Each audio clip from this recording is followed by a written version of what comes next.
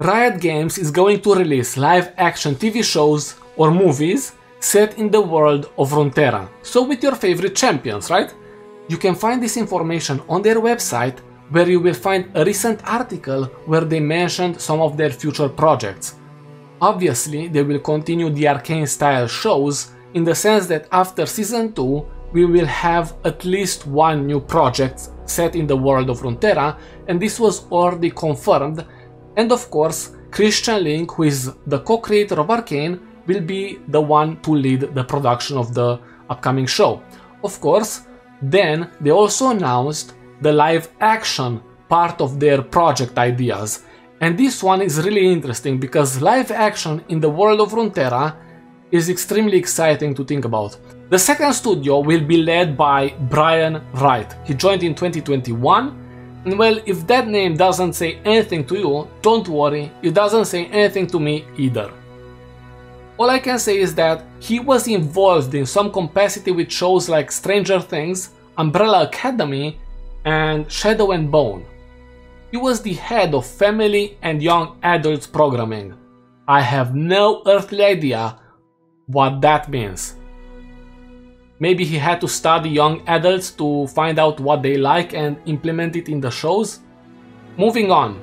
What does it mean for the average viewer of Arcane, for example?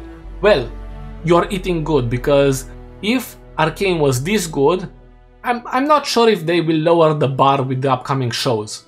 Christian Link has already proven himself in front of everyone, in front of the world, right? We can also mention that not only the gamers, but also people who have no idea about the games enjoyed the show.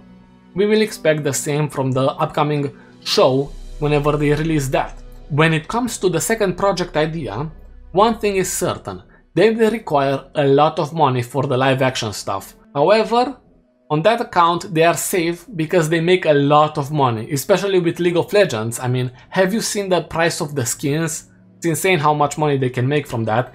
But then I'm skeptical about one thing. Can they make a compelling story for the audience? Not only the gamers, but also people who have no idea about League of Legends or the lore of RUNETERRA.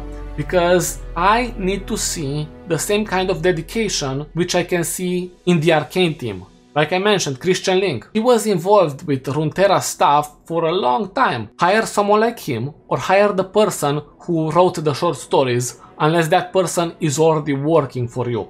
Because the short stories are amazing and they shouldn't be thrown in the garbage, right? Right now, I believe there is room for speculation in both cases. On one hand, you have the Arcane-like show which will be released sometime after Arcane Season 2, and on the other hand, you have the live-action adaptation. Both of these are interesting ideas to think about. I will start by talking about the idea of the show which will be released after Arcane. And I believe it will be NOXUS. Why do I say that? Because they were already introduced in the first season of Arcane, and then, furthermore, they will be in the second one as well. People keep hearing about them, see them on the screen, some of them are extremely badass, and they want to see more, of course. Now, there are a lot of characters to talk about when it comes to NOXUS, for example Darius, but then there are others which make a lot more sense when you think about it, and I believe it could be Riven.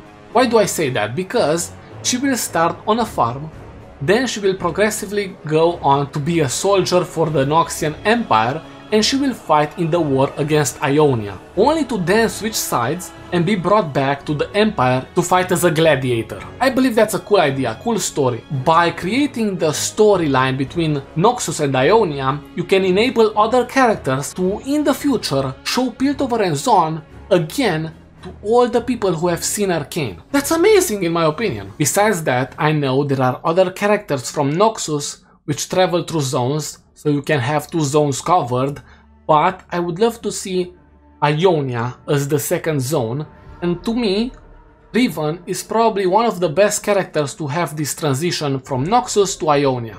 I think this is the way moving forward. Make a show centralized around one region, with the second one being introduced as well, similar to what they did in the Arcane show, right? This way you can cover more of RUNETERRA, and by the time they release the Riot MMO, because I believe that's the pinnacle of their projects, they will have a solid basis for the entire lore. That's what I wanted to say related to the animated show. Now I will move on and talk about what I believe they could do whenever it comes to the idea of a live action project. Well, either a movie or a TV show. A movie would be great, a TV show even better, I would say. And well, the idea could be the beginnings of time, the formation of RUNETERRA. You will have a character like Aurelian Sol, who was there since the beginning, and I have to make a note here. The voice actor for Aurelian Sol is amazing. Furthermore, by creating a movie which is going to tackle the beginnings, you will not have it overlap the animated shows, which is great in my opinion. You might be thinking to yourself, why would I care about overlapping when they could simply go for Demacia, as an example, in the live action adaptation, and they can pick up anything else in the animated series? To which I'm going to respond, yeah, I agree. They could go with whichever idea fits best with their narrative direction. What I just said was my personal opinion on how I would see things happen. What I don't want to see in the live action adaptation is Spirit of Renzon. That's basically it. They can go on and pick up anything else, but as of right now, we have an amazing show in Arcane, and I wouldn't want them to pick it up and mess it up, right? Because it's very easy to mess up something like that. And I'm obviously not talking about the characters, because their story is over in Arcane, or at least it is right now, because they could show them in the future whenever they make other projects, because there are characters who travel a lot and they could go on in their journey and find themselves in Piltover or Zon and meet one of the characters from Arcane, which would be amazing to see, and quote me on this whenever it happens. To recap everything I said in a few sentences, in the case of an animated show, I would like to see NOXUS because there is a lot of potential in that area, and of course specifically RIVEN because she travels from NOXUS to IONIA and they will have a fight there. NOXUS versus IONIA, that's pretty much the storyline I would like to see in the upcoming show. Then they could move on to a third show when they can talk about IONIA, right? That's why I said that RIVEN will be able to enable other characters from another region, right? From IONIA. Of course, you can also have SWAIN in the story. RIVEN will be for the simple life of a Noxian, and then SWAIN the political life. Moving on, I mentioned the theory of what I wanted to see in the live action show, which is going to be the beginning of time. Everything that happened in the beginning, which I believe could very well be a great way to portray the story of RUNETERRA to a much larger audience who know nothing about the games, or Arcane for that matter.